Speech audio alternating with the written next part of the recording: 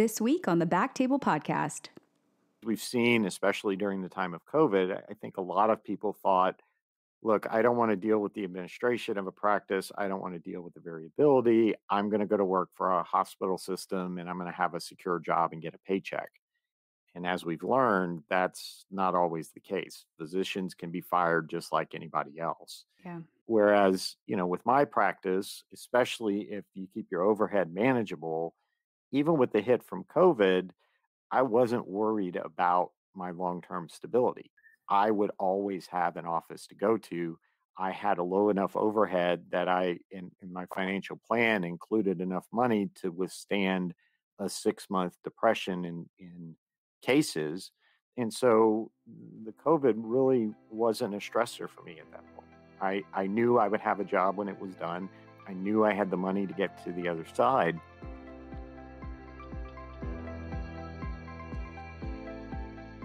Hello, everybody, and welcome back to the BackTable ENT podcast.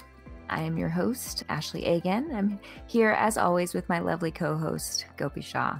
Hello.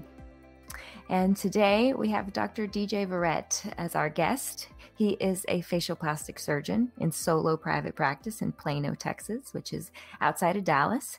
He was born and raised in Lafayette, Louisiana, and attended Tulane University. Yeah, he's got the Louisiana connection with you, Gopi. I forgot to tell you. Yeah. He went to medical school and residency at UT Southwestern, and he did a facial plastics fellowship at University of Missouri Columbia. And in addition to being an excellent clinician, he serves on the board of directors for multiple medical societies, has had numerous publications, and has been featured in several interviews in TV, radio, and printed press. He also recently started his own podcast called Ask Me MD. So welcome to the podcast, DJ. Thanks, Ashley. I appreciate it. Did I miss anything? You have an extensive biography and are a man of many hats and involved in many things. No, I think you hit the high points there. We'll probably start discussing it, along the way. I've also had a bunch of appointments on various hospital boards and boards of directors for nonprofits and all that kind of good stuff. So I think it's kind of all part of the story of having a successful private practice at the end of the day. Yeah, we wanted to talk to you today about your experience, in solo private practice and how you got started. And why don't you just start giving our listeners a little background about you? Sure. So as you mentioned, I got my undergraduate degree at Tulane in biomedical engineering. Always knew I wanted to go to medical school, but decided to go the biomedical engineering route so that if I didn't get into medical school or didn't like it, I'd have something to fall back on that I could have a good career with.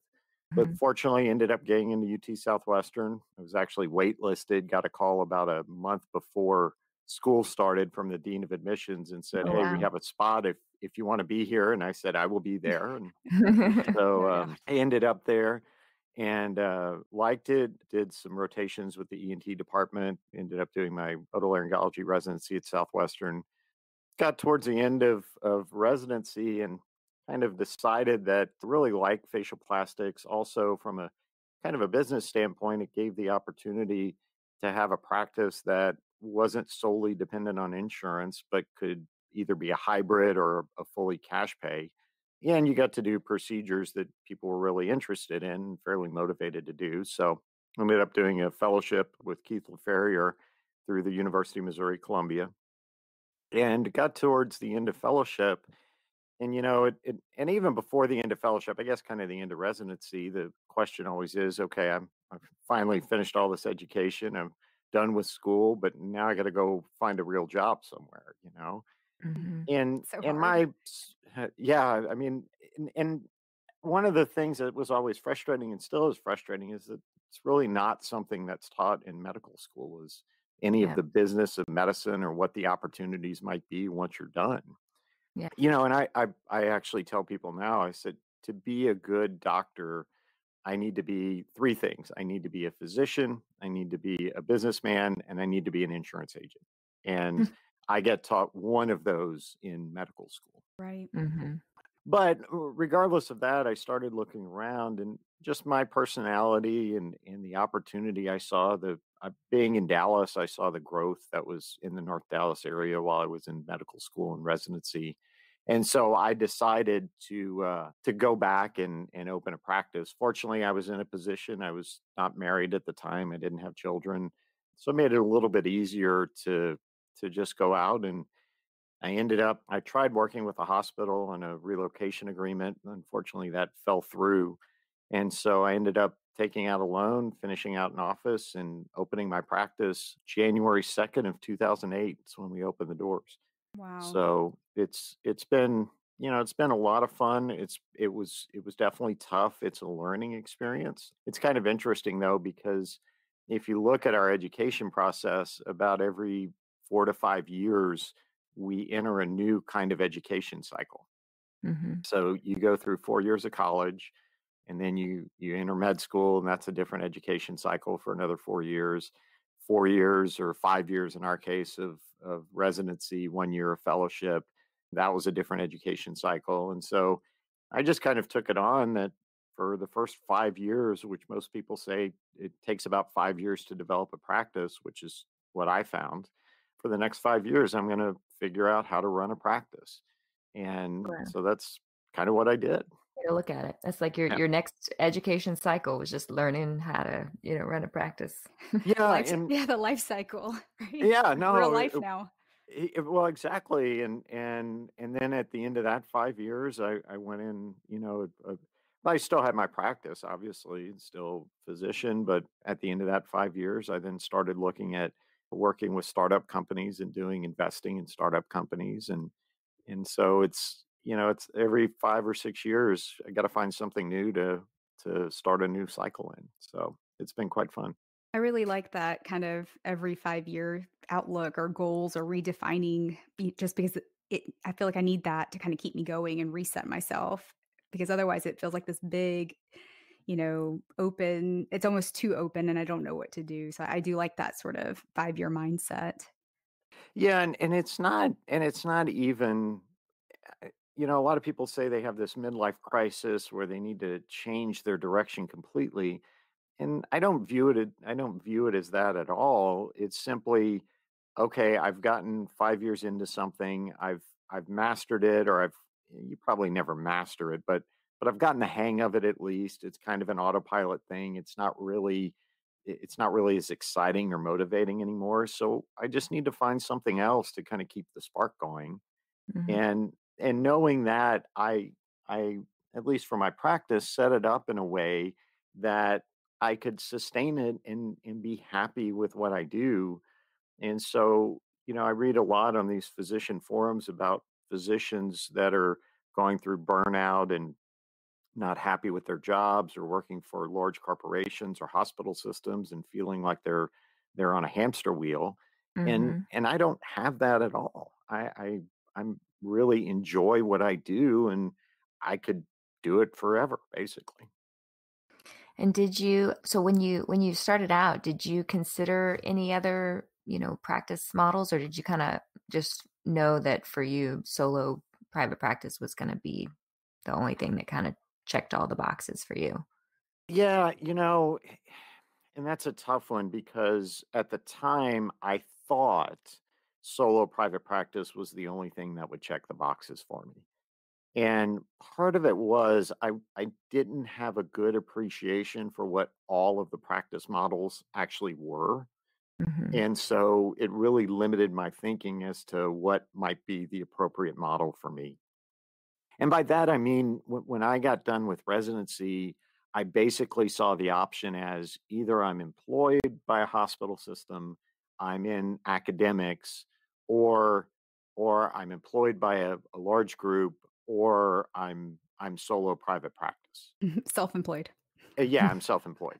And in reality, there are a lot of other, not a lot, but there's some other permutations of those options that could have allowed me to do what I want to do, and maybe not taken so much of the startup cost on myself.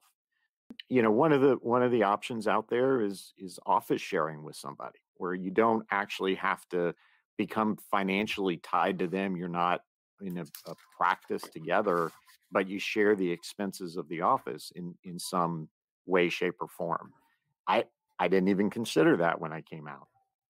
Certainly, you can enter group practices because I wanted to do facial plastics. I wanted to be able to build that. And most of the practices I looked at just weren't set up for the cosmetic facial plastics. They were set up Hmm. for insurance. And they Right. really weren't, they didn't have the office space set up for it. They didn't have the look. They didn't have the people for cosmetic facial plastics.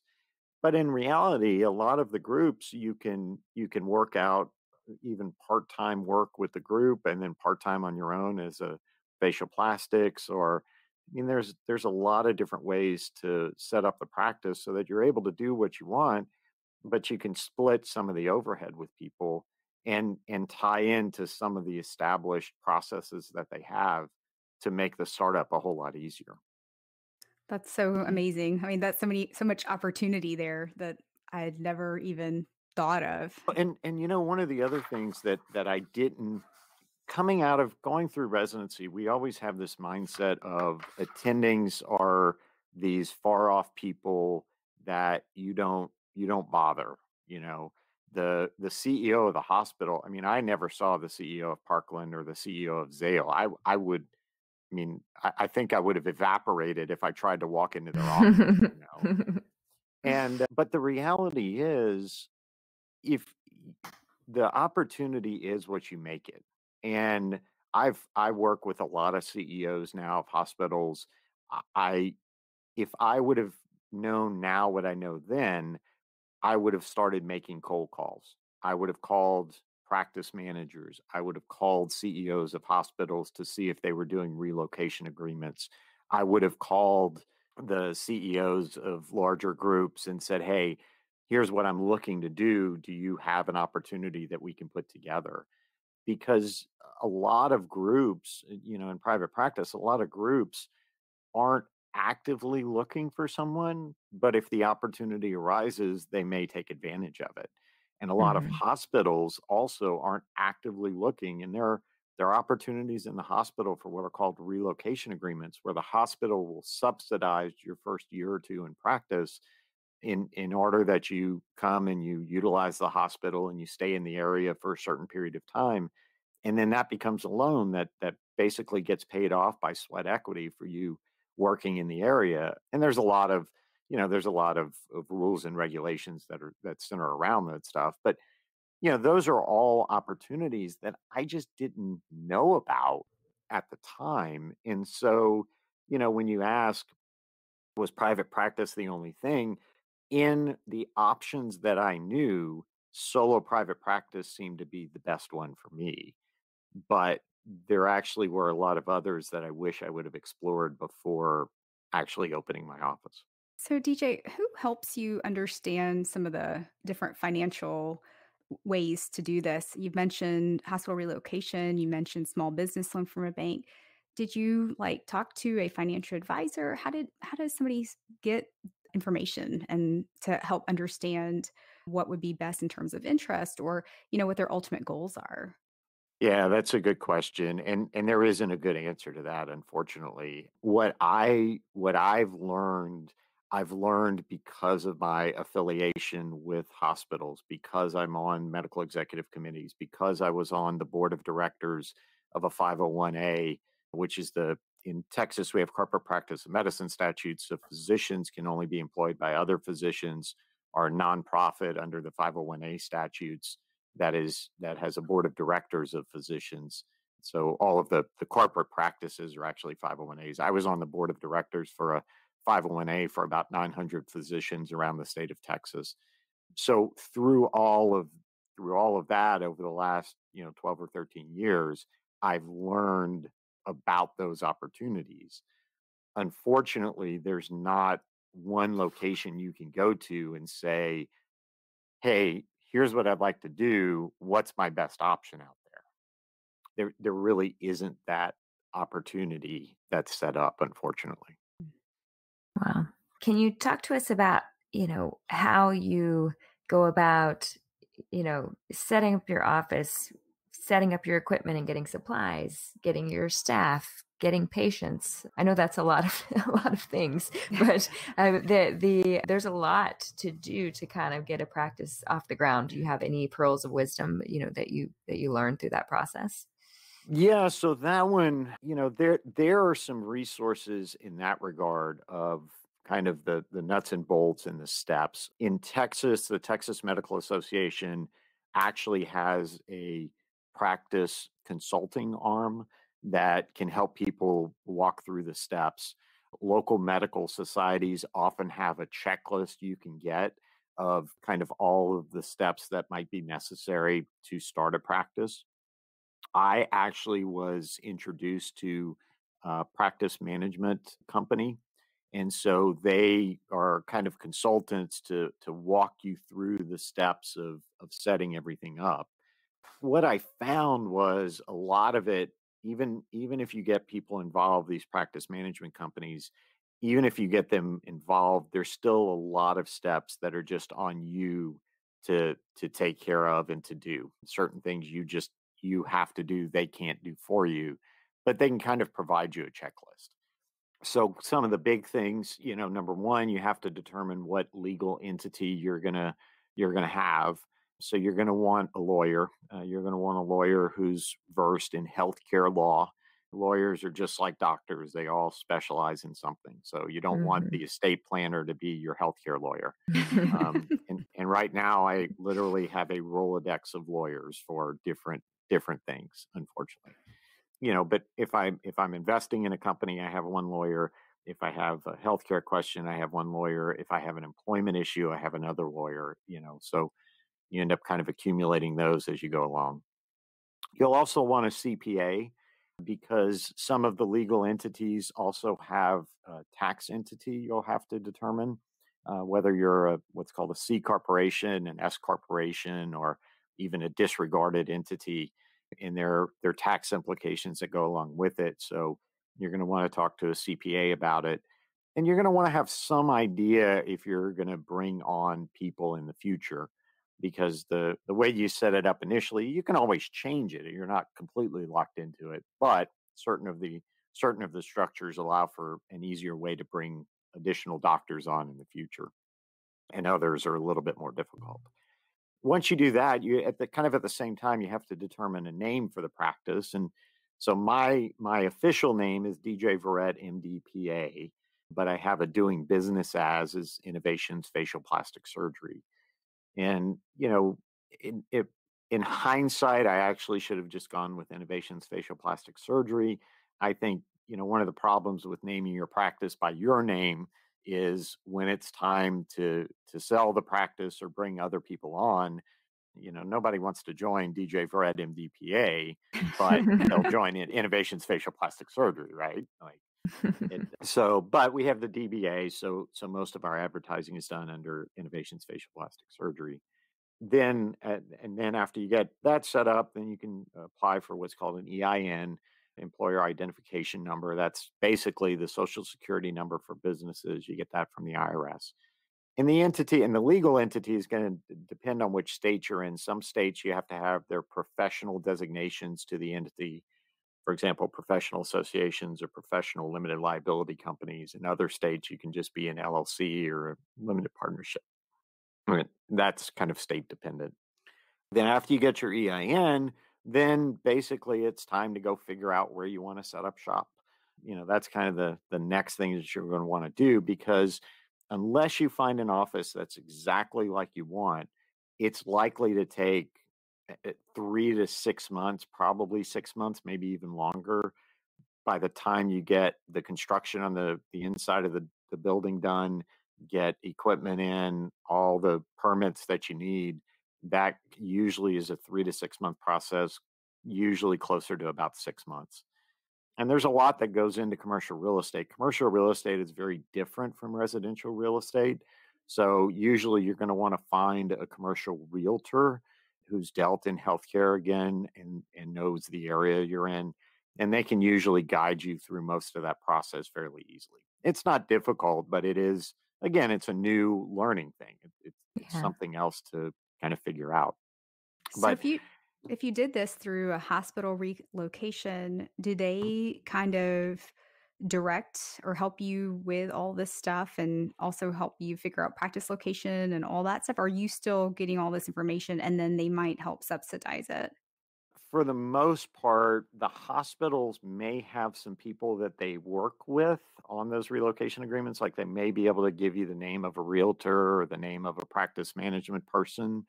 But for the most part, consider a relocation agreement like a bank loan, and that's it. Okay. You're signing an agreement with them. They give you money.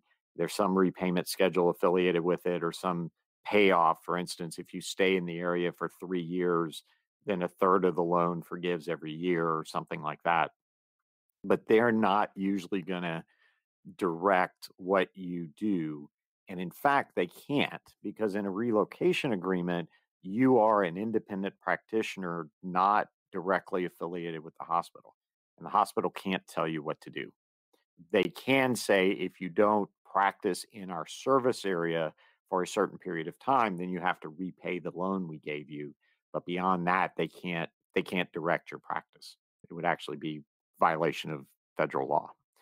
So from that aspect, they can potentially, especially if they've done several relocation agreements, they can guide you to, the experts that can help you, or people that may be able to help you set things up. But generally, they're not going to do that for you. So you've kind of decided you're going to do solo practice. You go and you find your place, you build it out, and you hang your shingle. You pick a name. What's the next step? Finding staff to help, Yeah. So kind and of the who's the next most step. important in that group? Well, so the next step is going to be actually getting equipment, right? Ah, So yes. you need chairs, you need office furniture, you need exam chairs, you need supplies. And the used medical equipment, there are brokers all over the place now. With the internet, you can find them fairly easily, and they can help get you set up. Even if they're remote, they can ship stuff to you.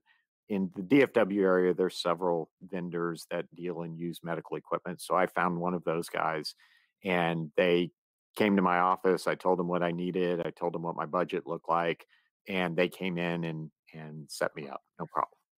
Start with a pretty lean setup? Like, did you start with just, I just want kind of the minimum till I'm, busy enough, or is there a sweet spot to where, okay, if I don't have enough space to see at least this many patients, I'm never going to cover my overhead. You know what I mean? Yeah. Well, and that's something I was about to talk about. You read my mind. One of the really important things to remember when you start a practice. So you come from residency, and in your residency, you have a clinic that has 15 rooms. It has a couple of nurses. You have all the scopes you want. You have brand new microscopes that have recording equipment on them, and you have all the support staff that you could use, right? When you get out into practice, all of that stuff costs money, and it's basically coming out of your salary. Hmm. So when you start out lean. Always, always, always. So for me, my office when I started out, and it's actually still my office, is 1,500 square feet. I Wow. have two exam rooms. I have a procedure room. I have two offices, two bathrooms, a kitchen area, and a reception area, and a very small waiting room. I have three chairs in my waiting room. That's it. But the reality is, if you think about it, I'm one person in the office. I can't see more than one patient at a time. Hmm. So it becomes schedule management that I have two rooms for patients to wait in on a normal day, not during COVID, obviously, but I have three chairs for people to wait up front. And that's it.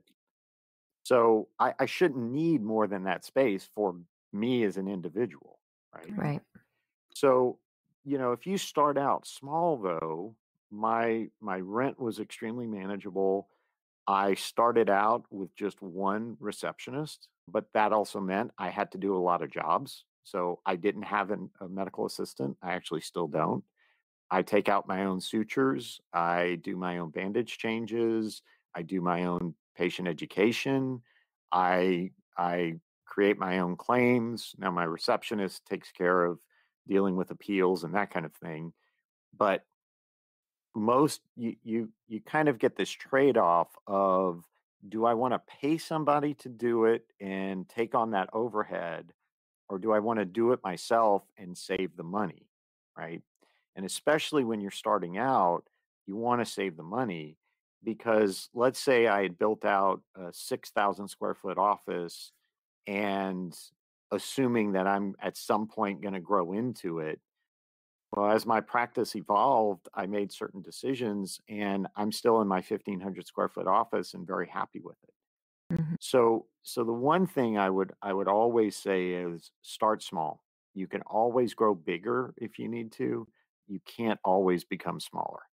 I think fortunately, a lot of doctors get caught in the big practice scenario, and they start working for their overhead. And my thinking kind of came from actually my mentor in fellowship.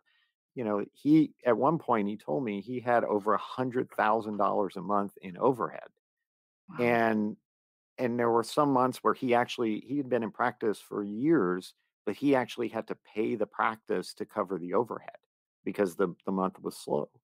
And I said I never want to be in that situation. Unfortunately, I haven't been. So is it just you and your receptionist, or do you have a practice manager, or are you basically the practice manager as well?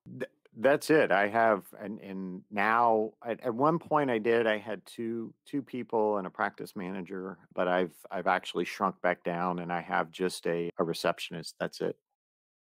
That's awesome. And do you, getting back to overhead, is there a sweet spot where like I have a goal of like I want my overhead to be, this percent of, or I guess you would say this percent of what I'm making goes to overhead, Yeah, I every think, month. I mean, overall, if I guess I everyone's think, different. yeah, everybody's a little bit different, but overall, I think the 40 to 50% range should be a good overhead amount at the end of the day. And you have to remember too, though, when you're starting up, obviously overhead is going to be a much larger percentage. I mean, for instance, Mhm. when I started, I didn't make my resident salary the first year.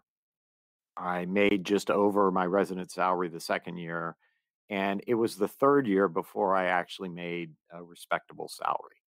So, it takes a little while, but never look back after that.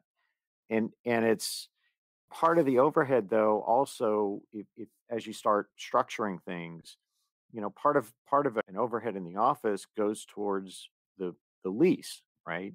Well, I bought my building a couple of years into practice, so I'm paying myself lease. So even though technically it's part of my overhead, it's going to pay the mortgage on the building that I own, that's equity for me. So, it's even though I aim for 40 to 50%, because of the way I structured it, a percentage of that is actually coming back to me. Mhm.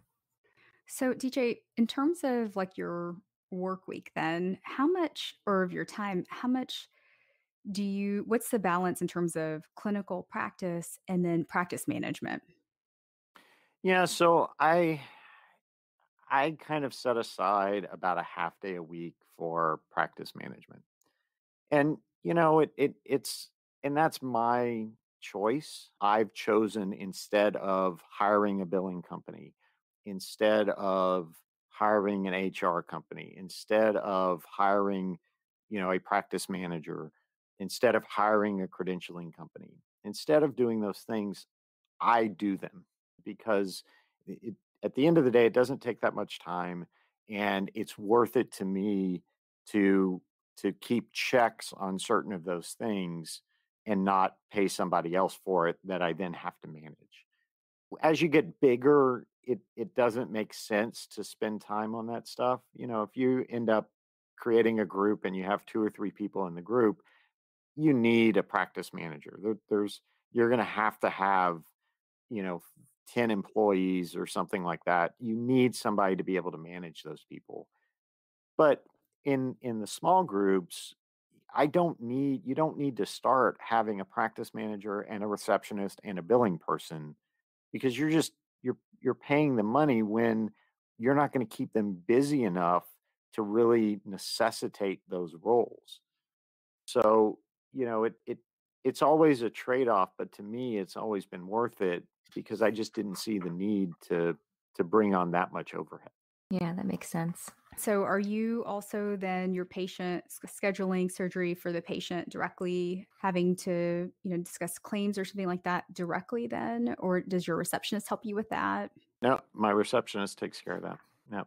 And that's the other thing is, we kind of have these roles in mind. So when I say receptionist, she's not the person that answers the phone and schedules your appointment in the office. She's much more than just a receptionist. And so she's paid commensurate with her duties. And so it's looking to kind of combine those jobs because again, I'm only one physician. Each each one of those deals, so scheduling surgery, rebutting claims, getting pre-authorization, I don't do enough of any one of those to necessitate one person dedicated to it. I can actually have one person actually do all three of them. And that's the way I've set up my practice.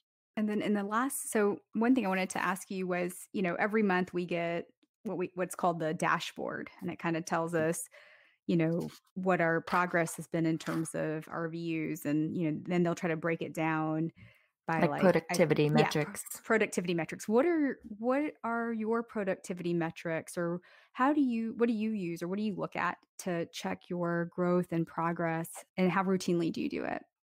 Yeah, so, good question. And for me, ultimately it comes to bottom line. I am paid by what I collect.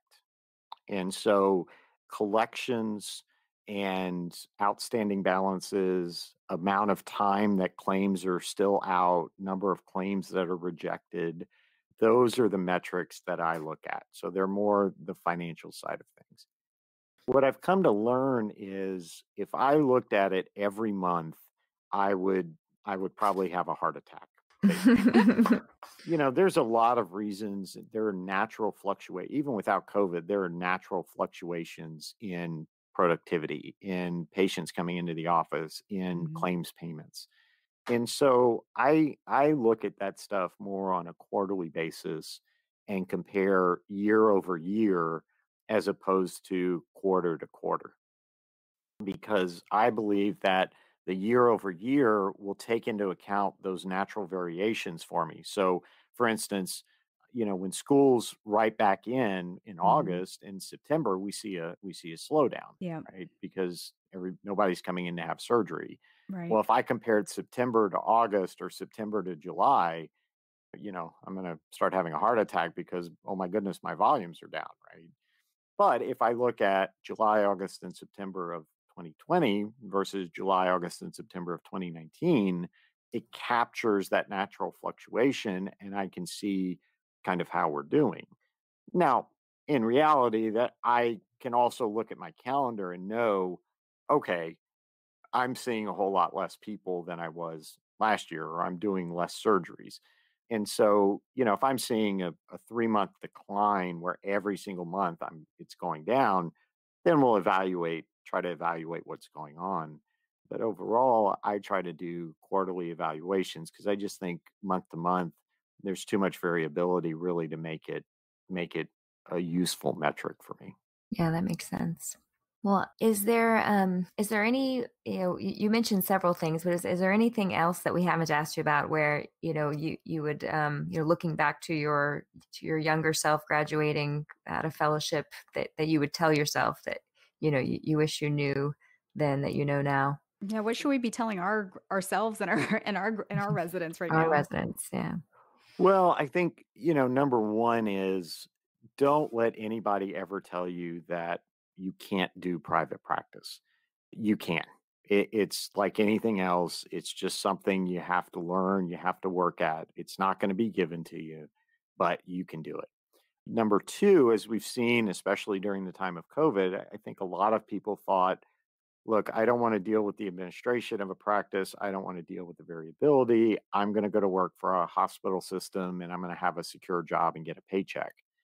And as we've learned, that's not always the case. Physicians can be fired just like anybody else. Yeah. Whereas, with my practice, especially if you keep your overhead manageable, even with the hit from COVID, I wasn't worried about my long-term stability. I would always have an office to go to. I had a low enough overhead that in my financial plan, included enough money to withstand a 6-month depression in cases. And so the COVID really wasn't a stressor for me at that point. I knew I would have a job when it was done. I knew I had the money to get to the other side.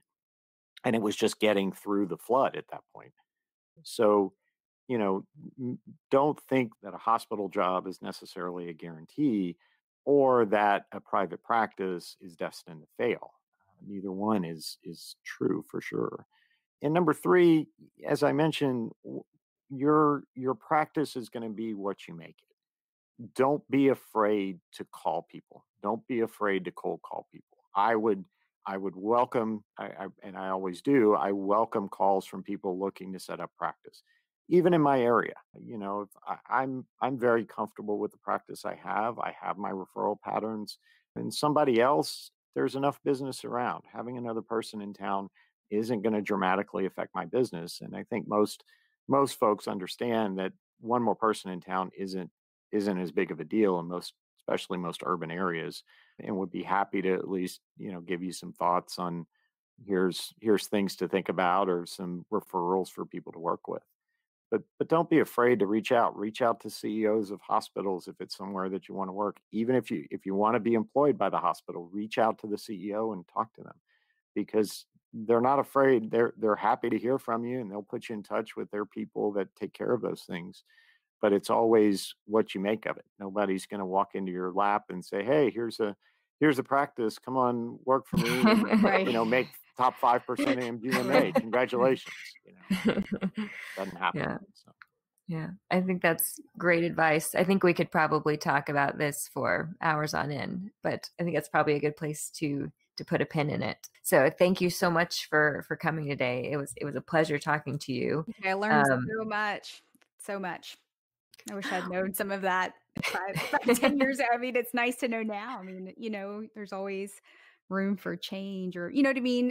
It seems like you said, once you're, medical school, residency, fellowship, there's like this fixed path. And it's important to keep reminding ourselves that, you can make changes and you have choices. And so I think your story, your example you're an example of that. So thank you. That was awesome. You're For welcome. sure. One parting comment, and this is something I've always believed: being a doctor provides you a job. It is a guaranteed job for life. Now, it may not be the location you want or the exact job you want, but it is the one profession out there that you will always have a job in. So it's just making the most of it to get you where you want to be. Yeah, good advice. DJ, if our listeners want to find you on social media, where can they go? Yeah, absolutely. As you mentioned, I actually have a new podcast out there called Ask Me MD, and we talk about a lot of these business of medicine issues. So they can check us out at askmemdpodcast.com, or if they want to contact me through the practice, it's innovationsfps, like facialplasticsurgery.com. Either way, I'm happy to help as I can. Awesome. I'm Very cool. excited to tune in. Yeah, for sure. All right. Very good. Well, thank you for joining. Listeners, for having me. please check us out on Twitter and Instagram. We're at @_BackTable ENT. Send us your thoughts and let us know how you felt about the podcast and what other topics you might be interested in hearing. It's a wrap. That's a wrap. Have a good one.